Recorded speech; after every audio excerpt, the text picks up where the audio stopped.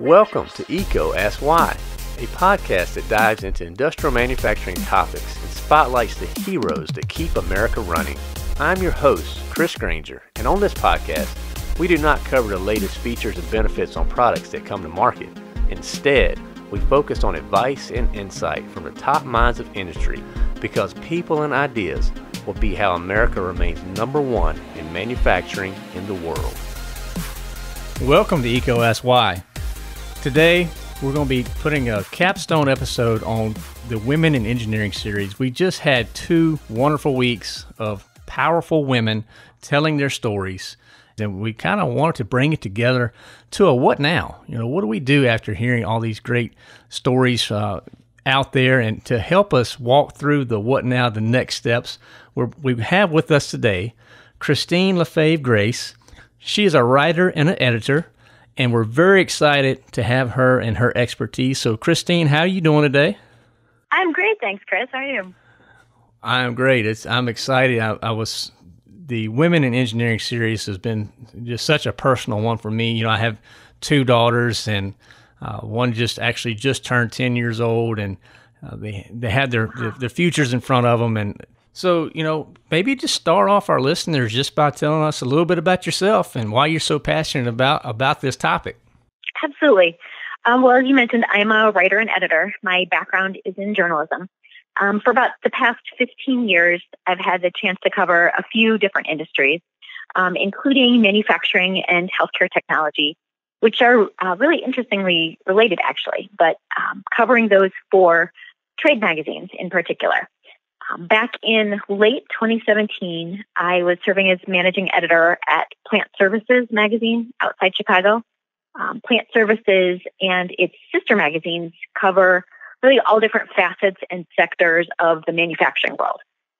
One of my colleagues, Erin Hallstrom, she'd had the chance to work previously on this program recognizing women who were leading the way in the food processing industry. And all of us editors, at the company, we'd come across these great stories of women in these traditionally male-dominated manufacturing sectors who were leading their organizations on technology change and evolving, the organizations to really be poised for success in this new manufacturing and industrial production environment. But there was kind of no one space to collect these stories together and give women the opportunity on the pages of our magazines and our website, certainly, to amplify their stories, and talk not only about their work, but also what it has meant to them to be sometimes the only in the room, the only woman or the only woman of color, for example. So my colleague Erin said, hey, what if we created something that existed across all of our magazines at the company to recognize women who are leading change in industry? And that's how our program, Influential Women in Manufacturing, started.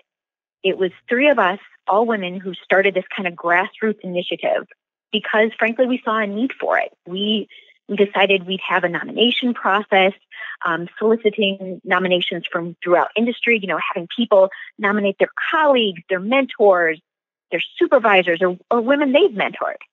And a team of editors at our magazines would review the nominations and then select about 24 women who would be recognized as that year's class of Influential Women in Manufacturing honorees.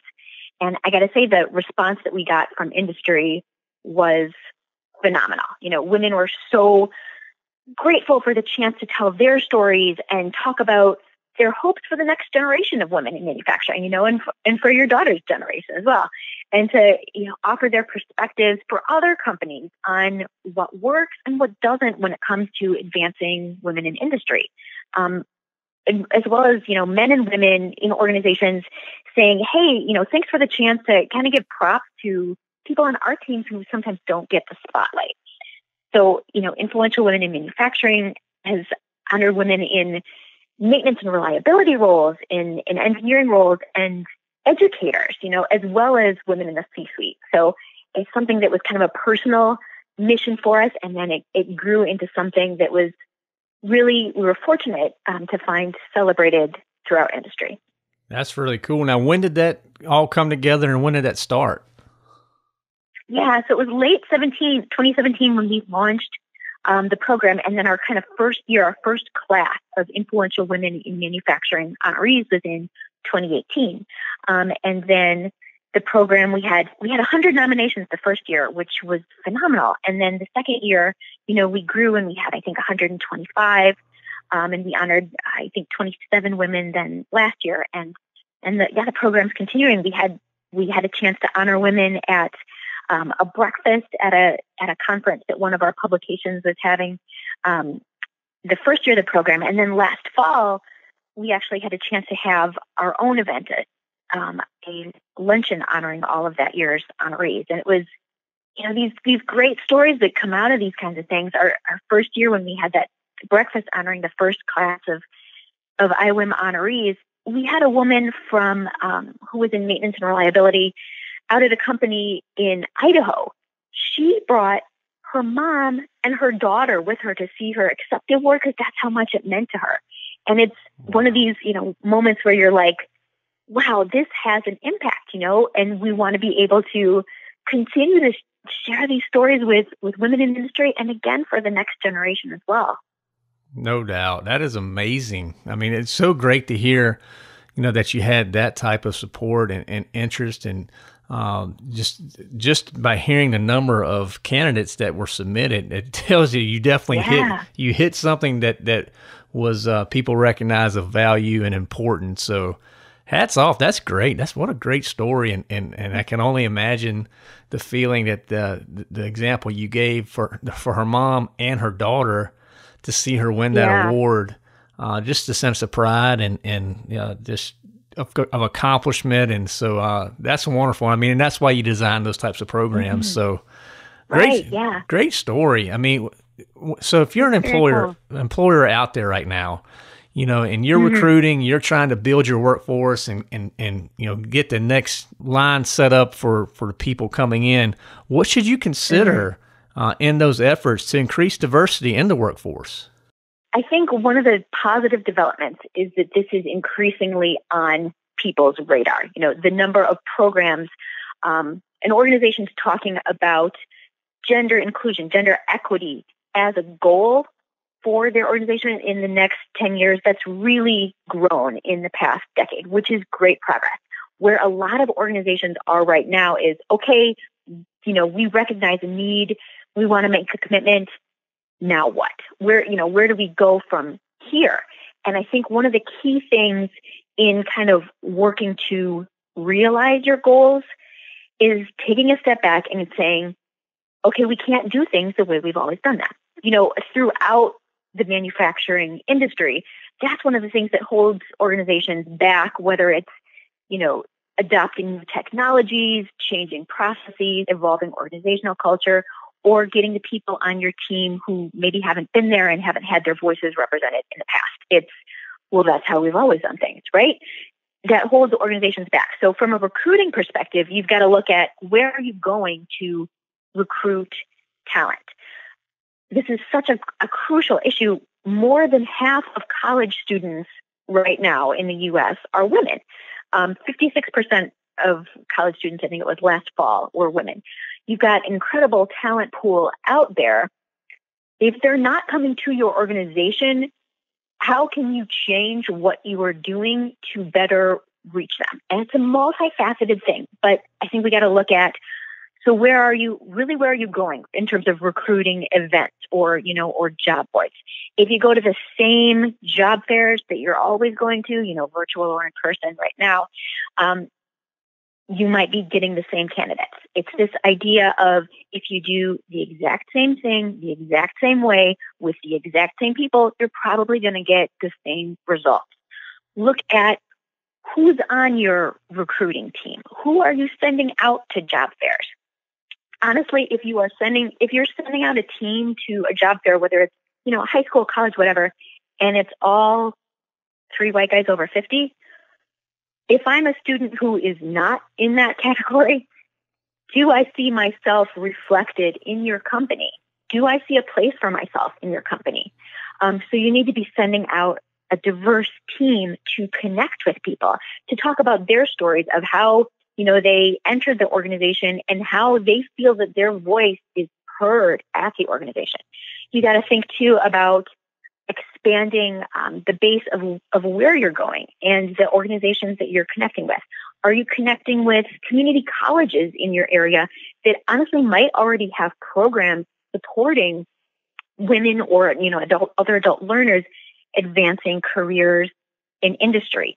Have you connected with National Society of Black Engineers, which was founded in 1975 at Purdue?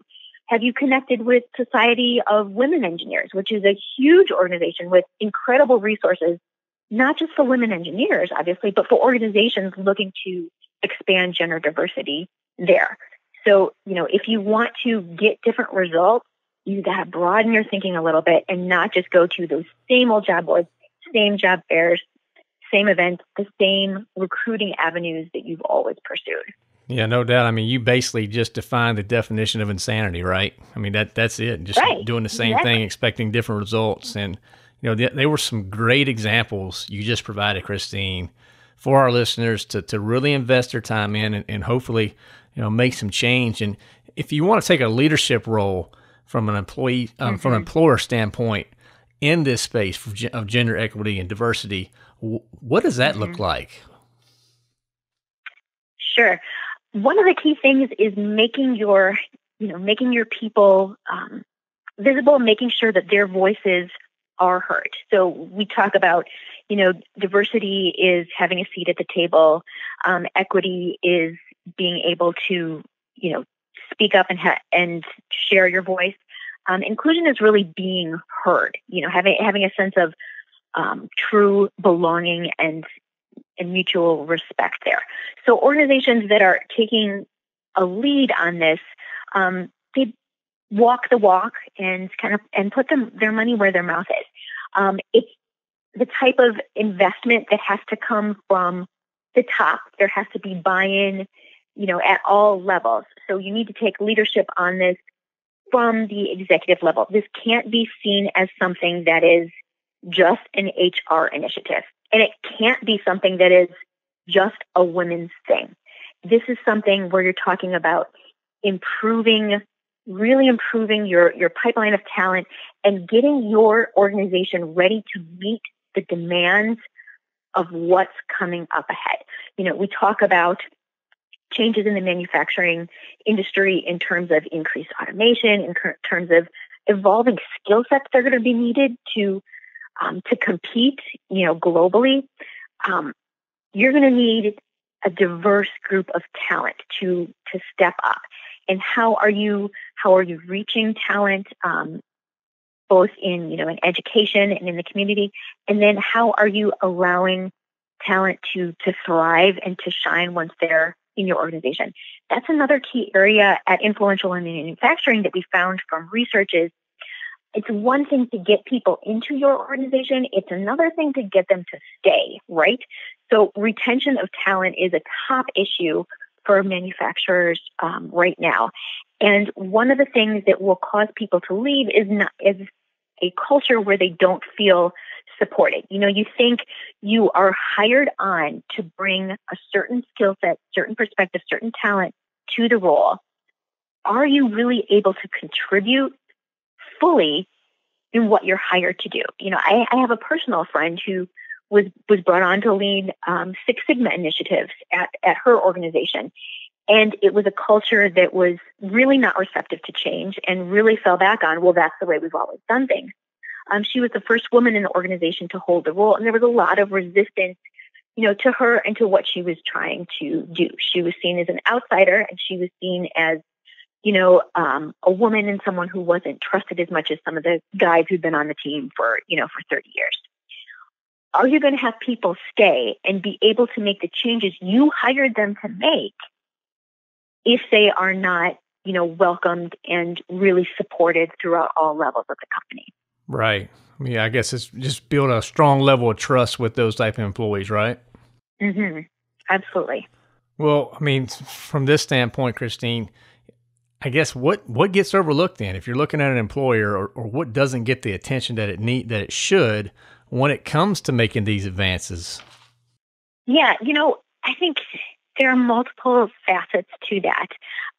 But it gets back again to, it can't just be an HR thing, and it can't be a woman's thing. It's about everybody and advancing the organization overall.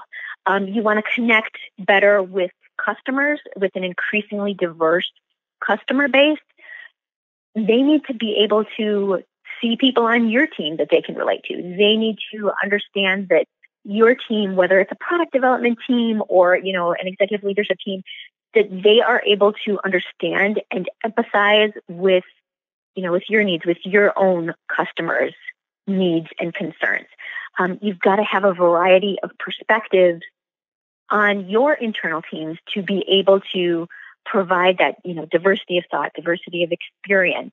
They're going to better inform what you're offering in the marketplace. Other things that get overlooked, I think the fact that everybody has accountability here. Everybody has an opportunity to step up too. If you're a man and you see opportunity for improvement on this, it's great to be an advocate and to vocally support women in the company. But I would say, don't think that because you're a man or because you're somebody else in whatever kind of initiative you're talking about, who's not part of that group that we're discussing, that you can't have a role in changing things. There's no reason not to be a part of a team, a part of an initiative that's working on this just because you are not part of that specific group. If you recognize that there is a need for change, you're already ahead of the game. You are already poised to help bring about change, to be a leader. So, don't be afraid. Step up and be part of the solution. Everybody has to pull together, and everyone has ownership in the solution, right? Right. Absolutely. Love it. And I know, Christine, we talked a little bit offline about the different types of, you've talked about culture quite a bit, and team building activities and things like that kind of define the culture and help build a positive culture. What type of events could be implemented or tried out, by employers? Maybe they're not thinking about these types of things to really bolster their position towards a positive culture with diversity and inclusion there. Yeah, absolutely. One of the things I talked about an example. I was looking up information last year about a conference I was maybe going to attend, and the two networking events at this industry conference, both of them were golf outings. And nothing wrong with golf outings, but you reach a point where if that's the only opportunity you're offering for kind of outside and off the clock networking, is that going to be as inclusive as you might want it to be? Look at your company and who has access to golfing opportunities to be able to feel like they can really engage and be part of this company initiative. So it's not saying you got to throw out your playbook entirely and, scrap everything that you've done and curious, company traditions, just looking at, well, how can we maybe add something or do different things that might really welcome everybody, that don't require a certain background or skill set or, interest in a particular hobby. Things like volunteer events, those are really inclusive. Obviously, we're dealing with change times right now. What's available? Not to say that there aren't online opportunities as well. So looking at like a team outing to pack food at a local food pantry. Those are super popular and really successful events. It's something everybody can rally behind. And again, you don't need a specific skill set or experience level. Participating in a charity, run, walk, roll, that's something that even can be done virtually now. And you can still get people signed up. If you can't bring people together, on a weekend, you can still allow everybody to take part and be part of something that's, bigger than themselves and provide a talking point, a connection point. Those are really cool opportunities. If you look at things like a weeknight outing to a ball game, I mean, I love that kind of thing, right? I would love the chance to go to a Cubs game or something on a weeknight. But, for the single parents on your team, are they going to be able to take part in that kind of networking opportunity? Are they going to have a chance to talk to people, connect with people, maybe higher up, share some ideas, share some stories, get to know people better, make those kind of connections that can be really meaningful for your career if you're worried about, cobbling together childcare, that kind of thing. So it's just taking a step back and thinking, well, how could we maybe add something or do something a little bit differently to make sure we're allowing opportunity for everybody to participate? I love it. I think those are all great ideas and areas. I mean, I'm with you on the ball game part, but I hadn't thought about, sometimes there are constraints where people can't always make that, so being able to think outside the box, the volunteer portion you mentioned, that's great team building, period. And if it's particularly if it's around a cause that maybe the company has some alignment in and can support and people can really get behind it. These are all great ideas, Christine.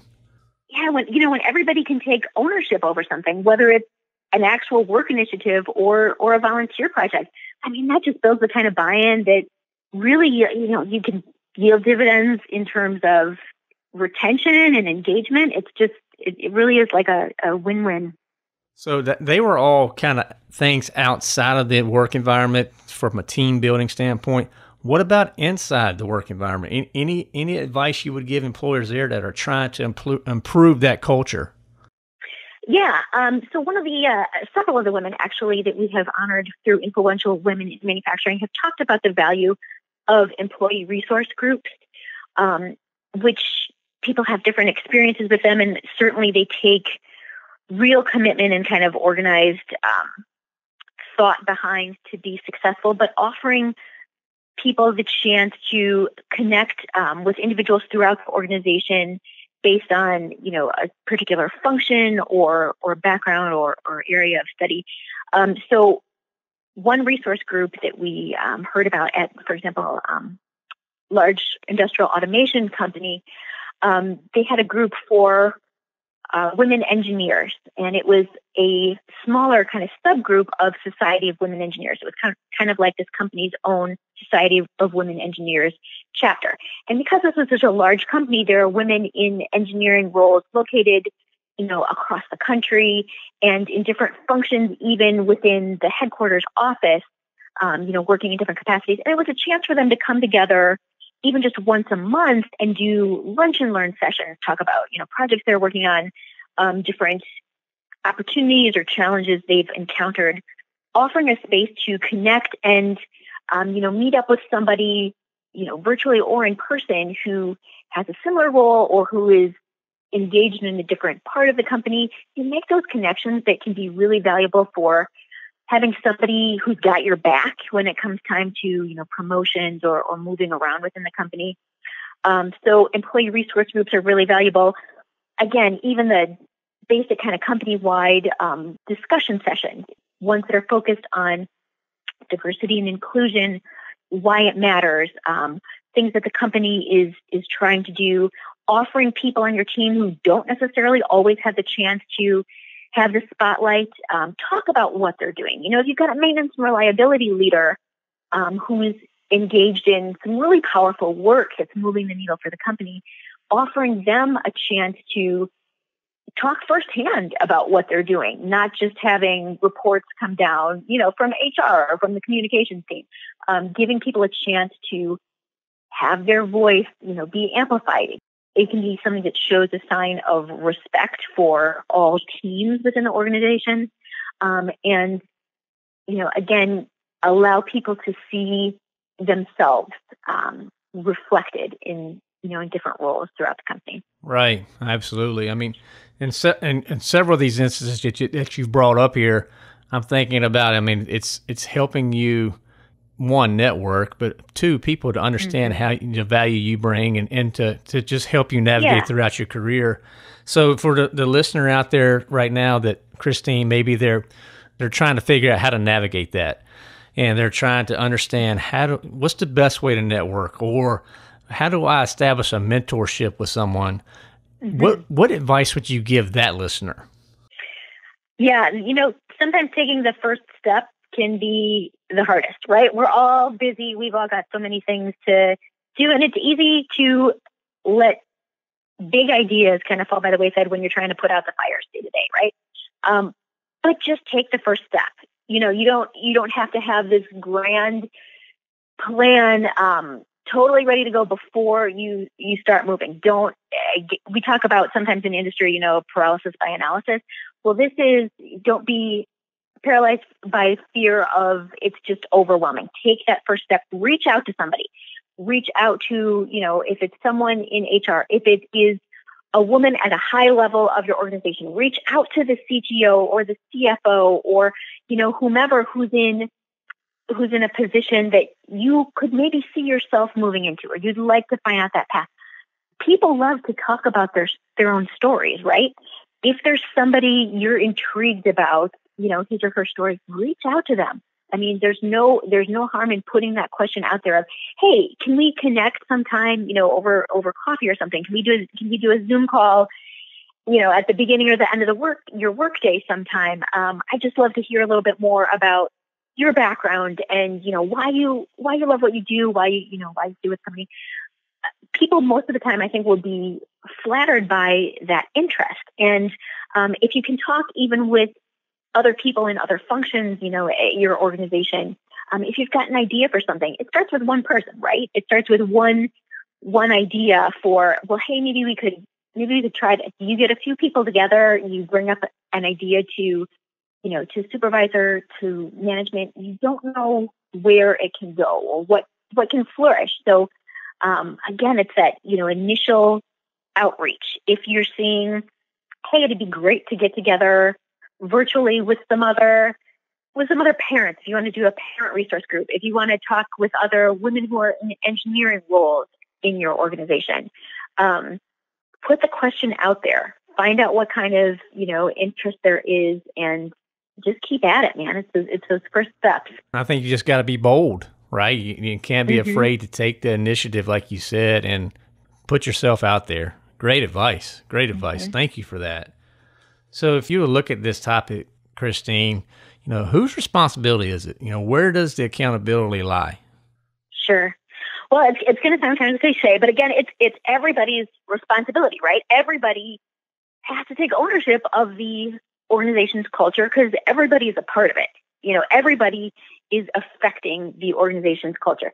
You can have really great buy-in if you've got one or two people on the team who are toxic. That can have a really outsized effect on the overall organization. So it's everybody's responsibility. Ultimately, accountability's got to be it's got to be at the top. The people who are leading initiatives. If you're gonna really enable success with gender equity or racial equity, any initiative that you're looking to target, you got to put some numbers behind it, right? Again, we talk in manufacturing and industrial production about you can't manage what you don't measure. So put some targets behind it, put some numbers behind it, and then make those yearly progress reports. 2020 has thrown everybody, the biggest curveballs they could never have imagined. But that doesn't mean that initiatives like these have to fall by the wayside, because you know what? The same challenges are going to be there in 2021 and 2022. You have a manufacturing industrial production workforce that needs change. It needs people. It needs talent, number one, to fill these changing, evolving roles. And it's going to need diversity of thought on leadership teams, on product teams, on maintenance and reliability teams to, again, meet the needs of the organization and the marketplace going forward. So you got to look at, do you have women who are leaving your workforce right now because they have caregiving responsibilities and they can't make that work, and there's no flexibility on the organization's end to allow them to be successful in their role and also meet the needs of their family? If you have women who are leaving your organization now, how are you going to make that back up in 2021, in 2022, and going on? So it's not something that can be put on the back burner, again, just because you're trying to put out all these fires of today. Right. You got to take a forward-thinking approach and look at, there was that study out, women in the manufacturing industry from Deloitte a couple of years ago. Women are about half the U.S. workforce, only about 30% of the U.S. manufacturing workforce. Again, as we talked about earlier, women make up more than half of the college student population in the U.S. right now. You have an incredible pool of available talent, studying and working to build the skills that, the industrial community is going to need, how are you going to reach them? How are you going to bridge that gap? There could be, Deloitte estimated a couple years ago, a workforce shortage, a workforce gap of 2.5 million workers in this country by 2025. There's an incredible opportunity if you put some thought and effort behind it of how are we going to engage, how are we going to do things a little bit differently, and reach the diverse group of talent that we are going to need to be best positioned to succeed in the future. And Christine, I'm hoping that with conversations like this on relevant topics like this, we'll get the attention and start creating more dialogue and opportunities for change and discussion about it. I love how you put the metrics behind it. You're right. If you don't measure it, you can't manage it. So that's great advice, great insight, wisdom there. And you have really unpacked just a tremendous amount of insight and knowledge for our listeners today. And we always like to wrap up EECO Ask Why with the why, where we get down to the purpose. And so, Christine, I guess my question to you would be, why it matters for companies to remain focused on building diverse talent pipelines. Yeah, it gets back to what's the workforce that you're going to need to succeed in 2025 and 2030. Do you want to be, out there at the forefront? It's not enough to just hang on. It wasn't enough in 2019, and it's not going to be enough coming out of, a global pandemic and a global economic crisis. If you want to, you've got vision and you have ideas of, momentum, where you want your company to go, you're going to need the team that's going to help get you there. That's going to need to be a team that brings to the table a diversity of thought, a diversity of backgrounds and experiences that are offering things that you might not have thought out, things that might not have been brought up if you have a board where everybody looks the same or came from the same schools or came from the same economic background or racial and ethnic background. You need people bringing up things that your customers are going to be looking for. That's why you need to go out and recruit the talent who's going to bring those fresh perspectives, diversity of ideas to the table. Absolutely. That's wonderful. Great summary, Christine. Thank you again. Great way to end this series. Powerful discussion here. A lot of insight, a lot of wisdom, and I really appreciate you taking your time with us today. Thanks so much, Chris. It's been such a pleasure. It's a phenomenal series that you all are doing, so thank you so much for this. Thank you for listening to EECO Ask Why. This show is supported ad-free by Electrical Equipment Company. EECO is redefining the expectations of an electrical distributor by placing people and ideas before products. Please subscribe and share with your colleagues and friends. Also, leave comments, feedback, and any new topics that you would like to hear. To learn more or to share your insights, visit EECOSY.com. That's EECOASKSWHY.com.